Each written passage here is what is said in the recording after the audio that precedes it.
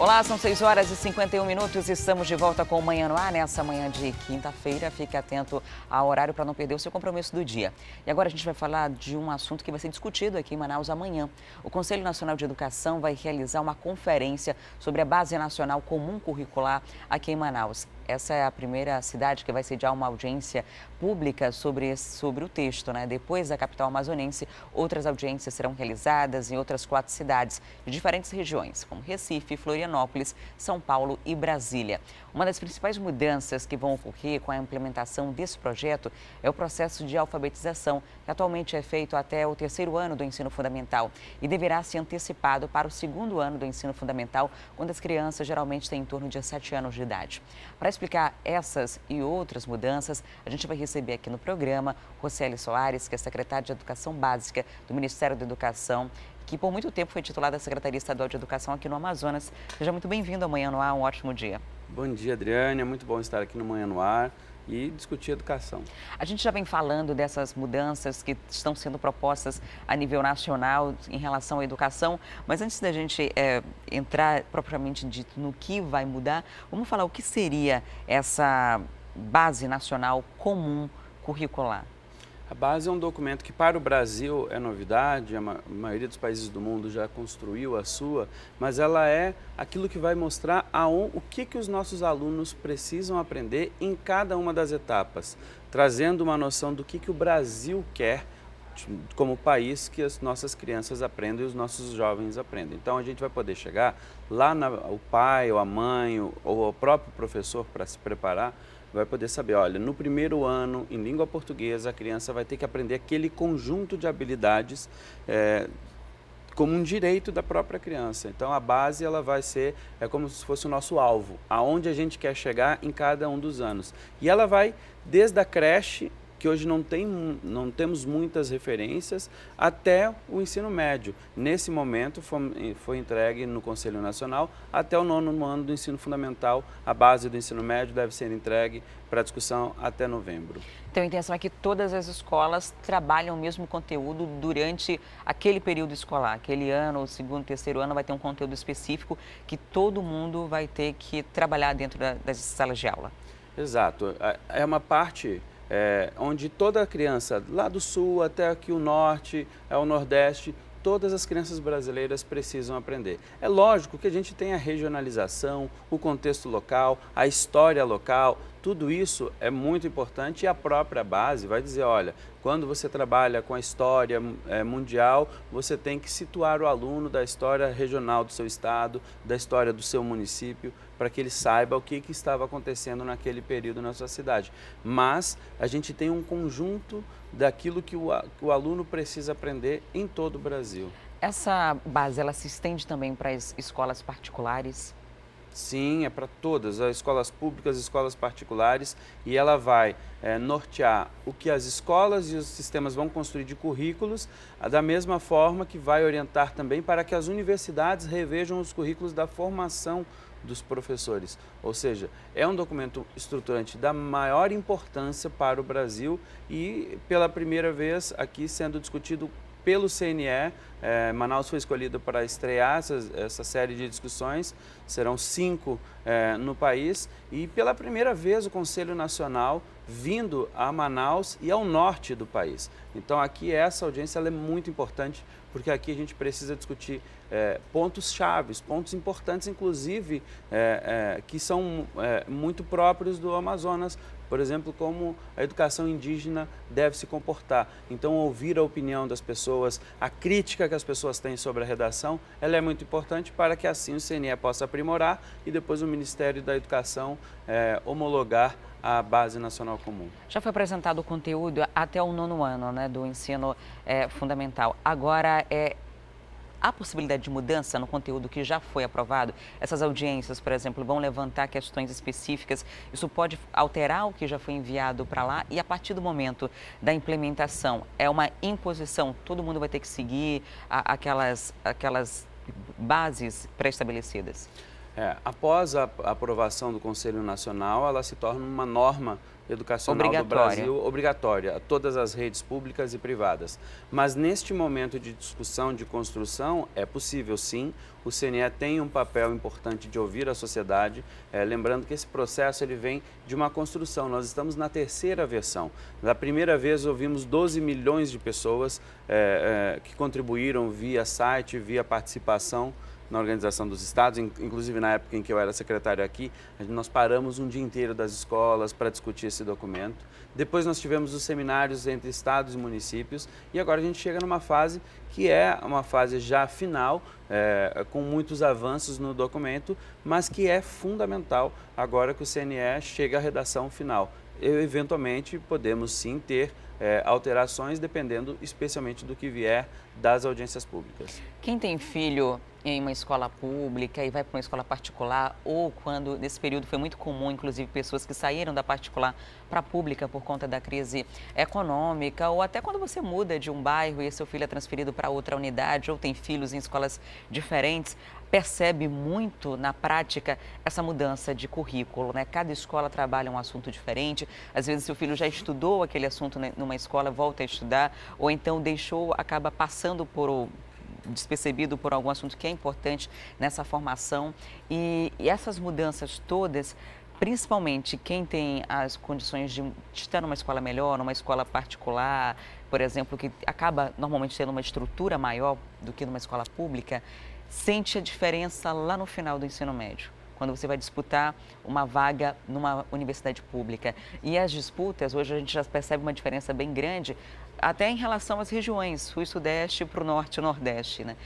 A intenção dessa base é tentar deixar isso um pouco mais igual, uma competitividade mais justa entre as pessoas que estão saindo do ensino médio e vão tentar entrar na universidade? Sem dúvida, a equidade é um dos princípios mais básicos que a base vai trazer para a sociedade. A gente vai garantir que os alunos que estão em escolas diferentes, em sistemas diferentes, em estados diferentes, estejam e tenham um norte do que vão aprender da mesma forma. Isso traz um reflexo de igualdade para os próximos anos e trazendo melhores condições para quem vai, por exemplo, competir a uma vaga nas universidades federais, que são sempre muito concorridas. Então, a base tem um olhar que vai facilitar para a transferência, vai facilitar para o acompanhamento da família, mas vai facilitar para que o sistema ou a escola construa um currículo. O currículo é a forma, né? É como eu ensino aquilo que a base determina que o aluno deve aprender. Porque aí a gente pode ter metodologias, formas diferenciadas, até aquilo que o professor vai realizar na sala de aula, que ele vai definir como ele vai fazer. Mas o que ele precisa ensinar é a base nacional. Só para você ter uma ideia, os livros didáticos hoje do Brasil, eles passarão a realmente ter um padrão de qualidade muito maior, porque a gente vai ter os conteúdos definidos. Era justamente isso que eu ia lhe perguntar, sobre os livros didáticos, o conteúdo, né? Em escolas públicas é comum que você use o livro um ano, mantenha ele bem conservado, porque no ano seguinte esse livro vai passar para um outro coleguinha, para uma outra pessoa que vai entrar nessa mesma série. E com essa mudança, a previsão é que ela comece a valer a partir de quando? Para preparar todo esse sistema, mudar os livros de todas as escolas? Bom, o processo do livro didático é um processo, por exemplo, lá no Ministério, super complexo, porque nós compramos os livros para toda a educação básica, até o ensino médio. Nós já estamos trabalhando nas mudanças do programa do livro didático. Realizamos no Ministério uma audiência pública sobre a mudança do chamado PNLD, Programa Nacional do Livro Didático, para 2019, que é justamente os livros do 1º ao 5º ano. E ali incluímos algumas novidades. Pela primeira vez teremos livros e materiais didáticos para os professores da educação infantil, que nunca houveram. Para os professores de educação física, pela primeira vez teremos um livro do professor para a educação física, e os livros do 1º ao 5º ano não serão retornáveis, eles serão todos consumíveis, para que o aluno ele possa rabiscar, possa ser dele aquele livro, especialmente nessa tenra idade, que é muito importante esse sentimento. E essas mudanças vão nos propiciar que o livro, em vez de a gente ter por 3 anos o mesmo livro, sem correções necessárias, a gente possa corrigir processualmente. Então, já a partir de 2019, nós já deveremos ter a base no 1º ao 5º ano. Em 2020 e 2021, a gente chega para todas as demais etapas com todo o material didático. A audiência acontece amanhã aqui em Manaus. Quem é que pode participar? Bom, nós tivemos já um processo de inscrição que você pode acompanhar, se ainda houver vaga, pelo site do Ministério da Educação e da Base Nacional Comum.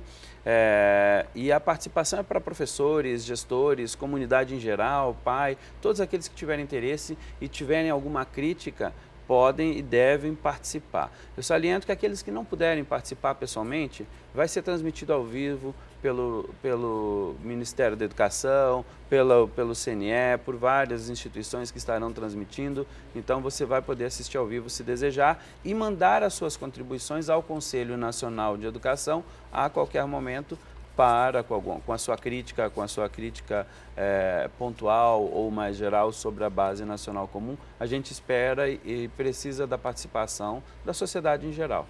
Para a gente encerrar, quem tiver interesse em conhecer esse conteúdo que já está preparado, é através da internet? Você tem acesso a todas essas disposições da base, do currículo? Isso, exatamente. Você pode acessar o site cnebncc.mec.gov.br. Neste site você vai ter todas as informações, a própria base, o próprio documento, alguns resumos, você pode estratificar algumas informações que você precisa e acompanhar toda a discussão das audiências públicas, começando especialmente aqui pelo norte do Brasil com o nosso Manaus.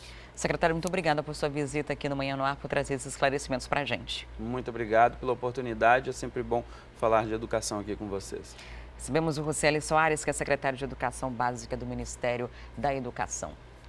E olha só, os funcionários do aeroporto Eduardinho foram surpreendidos com a notícia de que as atividades desenvolvidas por lá vão ser transferidas para o Aeroporto Internacional Eduardo Gomes. O assunto gerou polêmica e foi debatido pelos deputados na Assembleia Legislativa, que não descartam que essa seja a primeira medida para a privatização do local. O Terminal de Passageiros 2, conhecido como Eduardinho, funciona basicamente para voos regionais. Duas empresas trabalham nessa parte do aeroporto. Todos os dias, 360 pessoas passam por aqui. Mas, de acordo com a ata de reunião da Infraero, a partir de 1º de agosto, os serviços de saguão do Eduardinho serão desativados. Atividades como check-in e despacho de bagagens passarão a funcionar no Terminal 1 do Aeroporto Internacional Eduardo Gomes. Para os donos de empresas aéreas que operam no Eduardinho, a mudança pode dificultar a vida dos passageiros.